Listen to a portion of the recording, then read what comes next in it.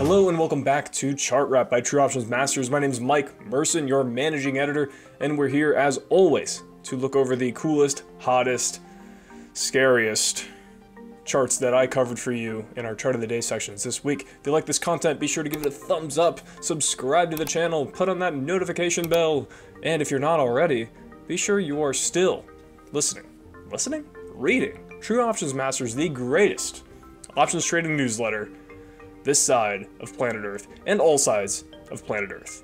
I don't want to dilute that. We're the best one on the planet. Maybe the universe. Probably the universe. I can't say I know all of them. Anywho, let's get away from that weird tangent and get into the charts. Let me turn down my monitors so that we get no more email things to bother us. It's been a rough few weeks, hasn't it, folks? We're here looking at the NASDAQ futures. We are down over 15% now. You can see that these are the markups I left behind from when I covered this chart for you on Monday. 15.5%. We were as low as 17%, which makes us 3% from the lows of the way to a bear market. That is not fun, but the charts don't lie. We've broken significant moving averages. We're shifting into a bearish mode here. And this all comes as the Fed hikes. Or the Fed hasn't hiked yet, but the Fed wants to hike. Probably 4 times this year. I personally don't think they're going to hike that many times this year. Purely for the fact of what it's going to do to the stock market, and as much as they like to avoid talking about the stock market, the Fed watches the stock market because of what we saw right here. Market sold off, Fed cut to zero, flooded the market with money, printed dubiously, not totally sure of these figures, something like 40% of all US currency currently in circulation, and we had the rally of all rallies. But now, markets are going risk off. That's going across from everything to Bitcoin, to tech stocks, to non-tech stocks. It's just, everyone's trying to get out. It's a rough time. But we're True Options Masters. We don't need to worry about the stock market going up or down, because we can make money on both sides. Chad Shoop, for Fastlane Profit subscribers, it looks like he did that just this morning. So kudos to you if you were smart enough to sign up for Fastlane Profits. Might put a link to that down below in the description. I don't know why I said that. But in any case, the plain fact is the chart looks ugly. We do have some support we're hitting here. We're not really hitting it right now, but we did at some point. And we are coming a bit off the daily lows. We switch over to our daily chart here. We're coming a bit, like, see, we're hitting this support. It wanted to go lower, but we're trying to find a bottom here. Maybe we will. But we do have the moving averages starting to cross below the long-term moving average. This is the 200 MA. And then, for reference, I use the 9 and 20 EMAs and the 50 MA. That would be the blue line, or excuse me, the pink, blue, and orange lines respectively. They are moving into a bearish configuration. And you just want to be cautious here. I don't know that we're going to bottom right here just yet. We do have some support to think about right down at this level. And that's just the picture with stocks right now. You want to be selling rips, buying put options, trading to the downside generally. If you're an intraday trader, there's a lot of chop to play around with, but you got to be careful. Make sure you're not over leveraging. Make sure you're not putting too much money in any one position, because this is an ugly sell-off. I mentioned on Monday, we've had fewer relief bounces in this sell-off than even during the pandemic crash. And it's taken place in less time. We haven't fallen quite as much, but there's been almost no relief bounces, save for what we saw this week. And it's just ugly. But what goes down must come up, in the stock market anyway. So I think we're probably going to see a relief rally here. I just don't know if that's one to buy or one to sell. Time will tell. Let's move right along to another indicator I've been watching. And let me just get it set up for you. Pardon my dog licking himself back there. It's just a part of, I was going to say human nature, but I suppose it's really dog nature. Let's take a look at the Bollinger Bands, the Bollinger Band width, and the Volatility Index. This is the CBOE Volatility Index, also known as the Market Fear Gauge. Now, volatility is on the rise. No kidding. We're also seeing the Bollinger Band width on the rise, and we're also seeing the Volatility Index close outside of its Bollinger Band and then back inside of its Bollinger Band. Now this, as I've been taught from Jeff Clark, a great trader, someone you should probably follow, and almost a mentor of mine. Jeff, if you're watching, thank you. This tends to produce really clean buy signals. So we see the Volatility Index rising out of the Bollinger Bands, pretty close, because volatility expanded very rapidly, closed outside, now it's closing back inside and slightly on the rise again. So anyway, when the Volatility Index closes outside of the Bollinger Bands, then closes back in, that produces a broad stock market buy signal. You can see this play out many, many times in the past.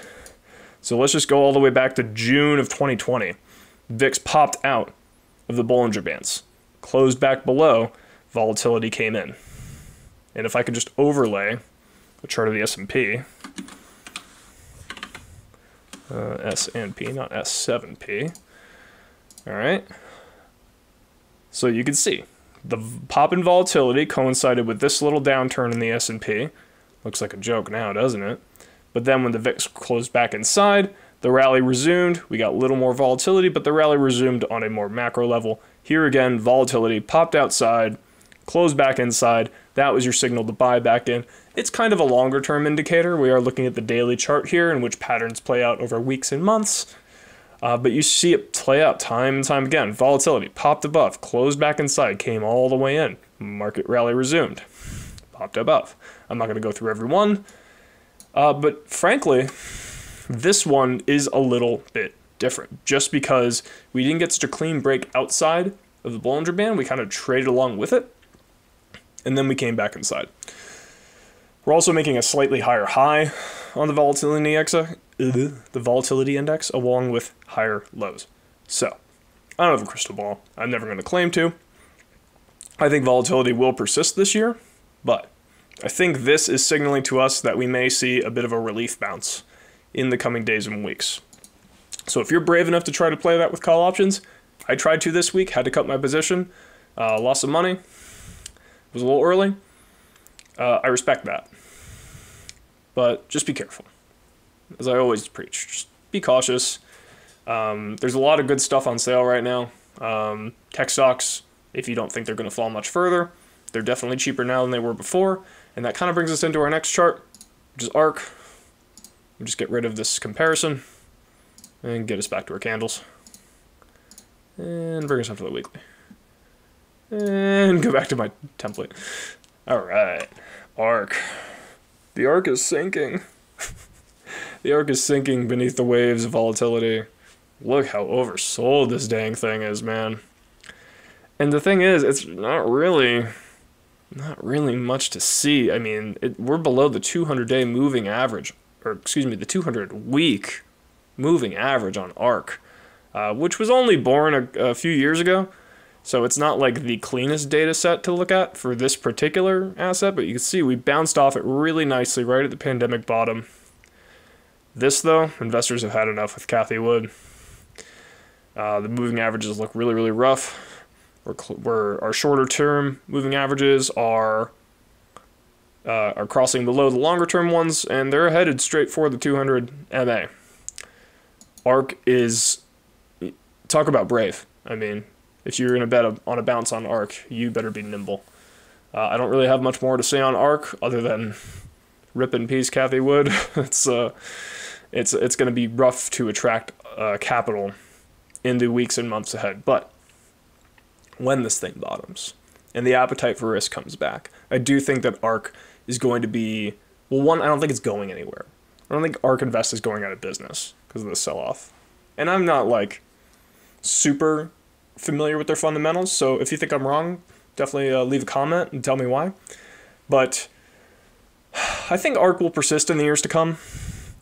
And if you want to try and catch this knife, it could potentially reward you years down the line. So that's all I have to say about ARK. Good luck, ARK investors. You seriously need it. And the last thing we'll look at today is a bit more of a technical indicator than we're used to. It's the put-call ratio. So, put-call ratio is very, very simple. It shows you whether or not people are buying more puts in the market or more calls. So I'm going to go ahead and put a yellow line around the 1 mark. When we're above 1, they're buying more puts. When we're below 1, they're buying more calls.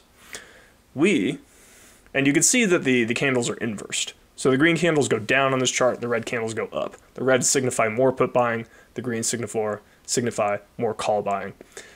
So you can see that we're seeing the most put buying since end of March 2020.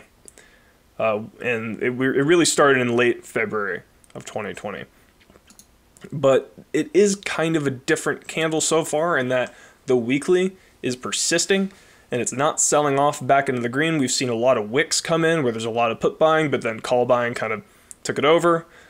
In the past, this is a persistent candle body that is going to close in about 4 hours. So we'll see if this reverses by the close and we get some kind of crazy screw you rally to end the session. I expect weakness to end the session. I could be wrong.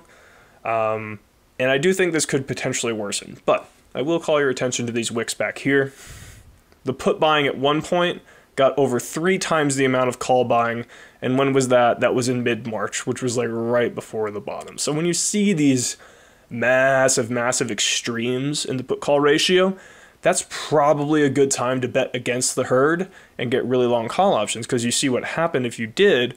Like if you bought a long-dated call on, like, say, the S&P or the QQQs back here, you would have multiplied your money many, many, many, many, many times over. It's not a very comfortable thing to do, but if you're going to be a trader, if you're going to swing and you're going to try to catch bottoms and be contrarian, this is the indicator to look at. That's going to wrap it up for Chart Wrap this week. Thank you for coming along with me on this ride, this journey, as we do every single week. Let me switch back to my intermission cam here. Beautiful. And yeah, thank you so much for watching. Continue reading True Options Masters. Be sure to like, subscribe, all the stuff you always hear YouTubers talking about. You know I don't like going through all that stuff, but I do it because Tom is the greatest options trading newsletter in the world, the universe, the galaxy, in our realm of existence. And it deserves your support because we work hard to make sure you make great trading decisions and are supported by the experts Mike, Chad, Amber, Chris. I wouldn't call myself an expert, but I'm on my way. And you're on your way. All right, take care, everyone, and have a great weekend.